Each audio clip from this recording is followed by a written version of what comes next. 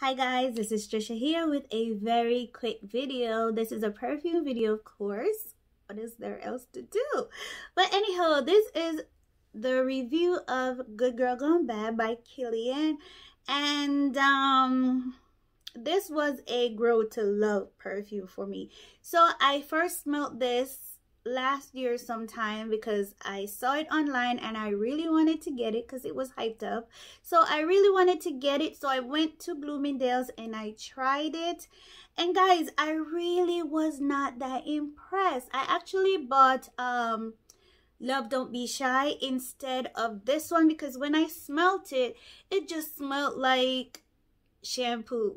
It smelled like really expensive, you know, pedigree type of shampoo, but it was still smelling like shampoo. So I got a sample of it. I wore it for a while and then I grew to love it. Also, I mix it. So I mix it with what is that?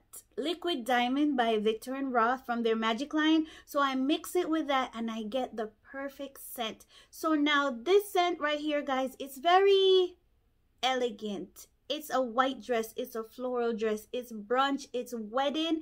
It's not too much in your face. It's just gonna give you a little bit of something. But at first when I got it, it wasn't giving me what I thought I was supposed to get. It just wasn't doing it. So I do smell. I'm gonna tell you guys what's in there, what I smell for real, because sometimes I don't know what jasmine smell like. I don't. So, but there's jasmine in here. It says there's rose, pink rose to be exact, which I can smell. It's a mixture. It's pink rose, it's ethmanthus, if I'm saying that right. And that actually smell, you can actually smell that apricot-y type of scent, that very, it's a sour scent. Almost, but because it's mixed so well, the sour with the sweet, a little bit of sweet, not overly sweet. And I definitely smell the tuberose. I'm a tuberose girl, so I love a perfume with tuberose. Tuberose is very elegant to me. It's just very pretty, and this is what this is. This is not a knock you down type of perfume. It is a pretty elegant perfume, so it's perfect for brunch with the girls. It's perfect if you're going to a wedding, on a all-white function. They're not doing, you know, those big parties, but definitely lunch with the girls on waterfront or something, or Miami Nights. That's what it's giving me. It's perfect for spring. It's perfect for summer. I did wear it in the winter, you guys. When I wanted something just crisp and fresh, that's what I did. So this says it has some cedar and amber. I can smell deep in the base. Definitely, it's not very dark, but it levels this perfume up because everything else is so flowery and so sweet and so delicate.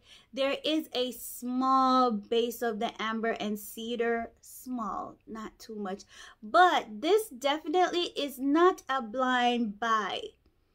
To me, it's not. I'm gonna recommend that you guys do not buy this blindly because it's definitely it wasn't a first love for me. It was just it was okay, but then after you wear it for a while, you will get to like it. But I will wear this. You should wear this, get a sample, wear it before you invest in it.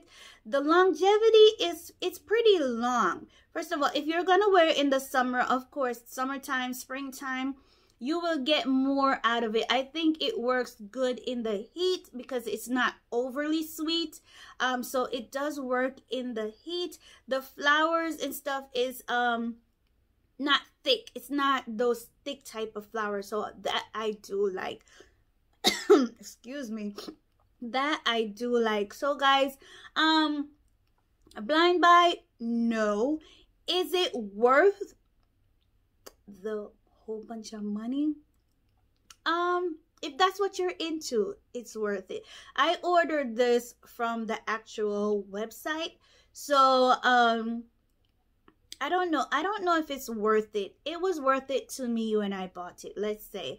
So other than that, but you should try it. I'm rambling now, but I think you should try it, wear it for a while, see how it works with you. But just know that it's not one of those that's gonna bam in your face. It's a up close perfume after a while.